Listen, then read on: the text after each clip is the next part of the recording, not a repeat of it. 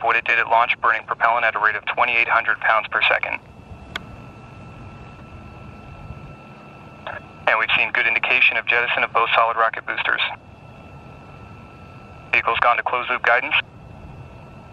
Now just under 2 minutes remaining in the booster phase of flight. 2 minutes, 35 seconds into flight.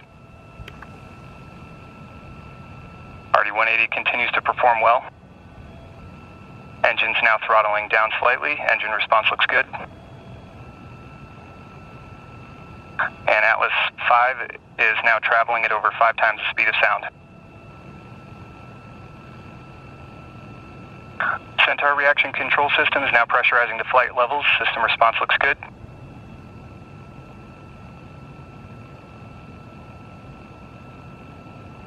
Three minutes, 10 seconds into flight. Spread out. Whoa.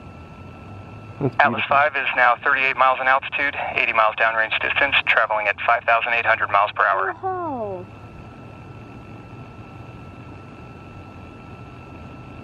RD-180 engine operating parameters continue to look good. Now 1 minute remaining until engine cutoff. Body rate responses continue to look good throughout the booster phase of flight. Shut down. Step.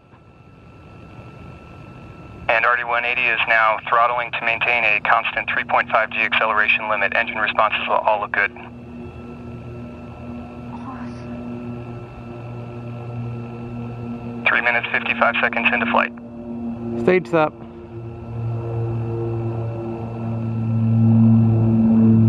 And Centaur's begun the boost phase chill down sequence.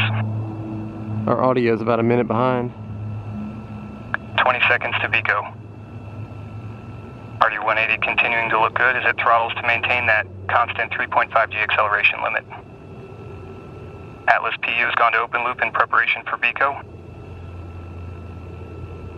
And standing by for BECO. And we have BECO booster engine cutoff, standing by for stage separation. And we have good indication of stage separation. We have pre-start on the RL-10, standing by for ignition.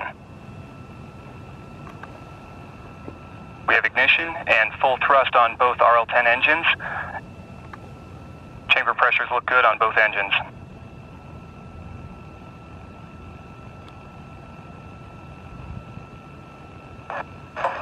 We have confirmation of ascent cover jettison on Starliner. Aeroskirt jettison. And we have good indication of aeroskirt jettison. Aeroskirt. Centaur now resuming active attitude control after successful aeroskirt jettison. Chamber pressures on both RL-10 engines continue to look good.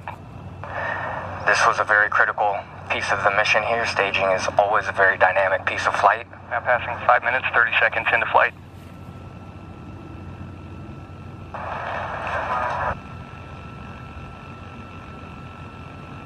And the Centaur RCS system is beginning the initial thruster firings for system thermal conditioning. System response looks good. Now once again, Centaur will continue Engine propellant utilization burning for about another 5 minutes.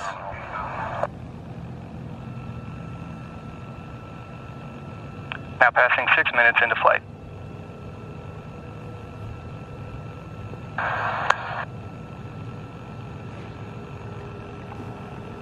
And Centaur is now 95 miles in altitude, 570 miles downrange distance, traveling at 12,000 miles an hour.